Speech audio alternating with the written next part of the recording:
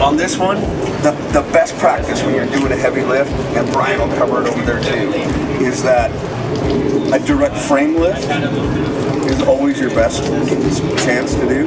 We're doing a basket on this one, right? Just from the shape of what we have. We don't have frame rails to go to. We've got nothing back in here really that we can go to. So we're just gonna do a basket on here, and we'll do a basket, lift and chase right off this, okay? The lifting strut angle should be 75 to 85. And then my chasing struts, that are in essence my cribbing, they're gonna be 65 to 75. When I put this up here, the chain, I'll bring the chain up against the tank, I'll put this in there, and then I'll pull it as tight as I can until I can lay it down.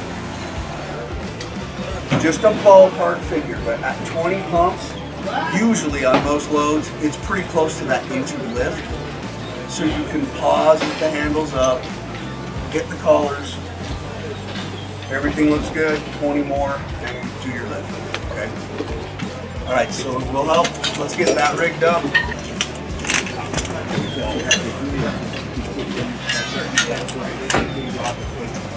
Get some reps in when you get hard.